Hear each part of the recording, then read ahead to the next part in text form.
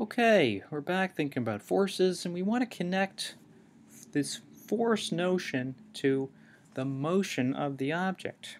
Okay, so an object's experiencing forces, how does that impact the motion? And our goal there is simply, that's it, right? Connect forces to the motion ideas, acceleration, velocity, position we talked about already.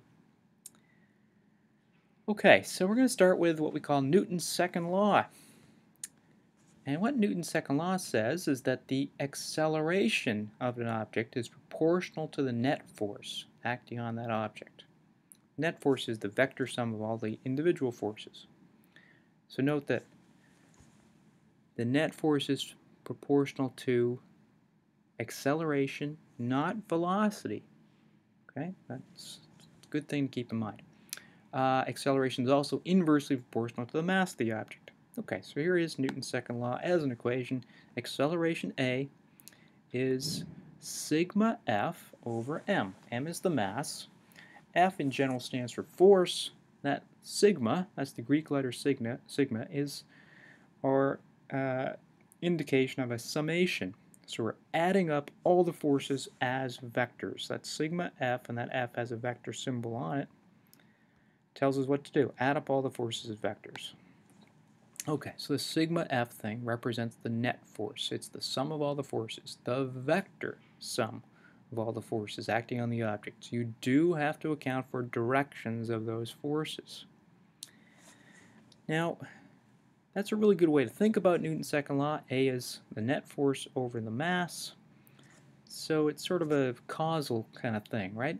So you have an acceleration. Where does the acceleration come from? It comes from forces being applied to the thing. Now we often will apply Newton's second law like this. We'll just rearrange the equation. Same equation, just rearrange. The net force, the sum of all the forces, happens to be equal to m times a. Okay, so we'll often use it in that form, but you might want to remember that it's productive to think about it as acceleration is the net force divided by the mass. Okay, let's go back to Newton's first law. Newton's first law says, it's more of a qualitative thing, an object at rest tends to remain at rest, and an object in motion tends to remain in motion with a constant velocity. What does that mean? Constant speed and direction of motion, unless it is acted on by a non-zero net force. Okay, so let's dissect that a little bit. We'll turn it around a bit.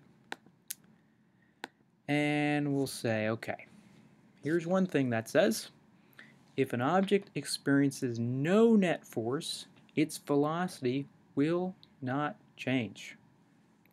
We can break that down. If it is at rest and it's experiencing no net force, then it stays at rest. If it is moving and it experiences no net force, it keeps moving with constant velocity. That means keeps moving with a constant speed and a constant direction. Okay? So that might be a little bit surprising. This says, in order for something to keep moving with constant velocity, it must feel no net force. It can feel forces, but those forces must all balance.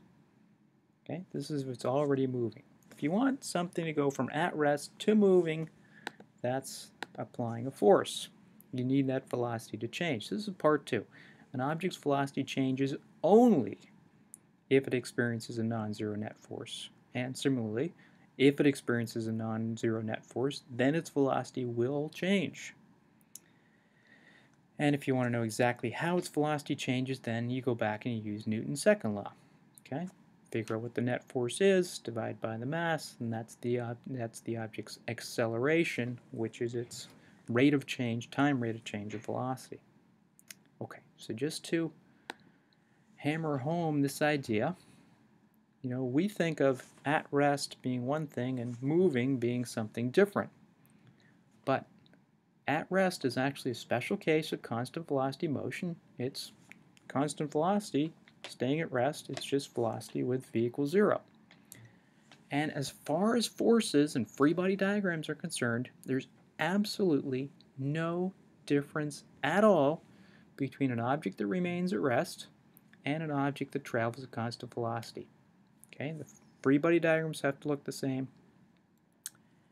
The net force on the object in both cases has to be 0 for it to be either remaining at rest or traveling at constant velocity. So we think of those two situations as completely different, but as far as forces go, they are the same. Okay, and we'll have to kind of wrestle with that a little bit as we go forward. Okay, so that's a good introduction to those ideas.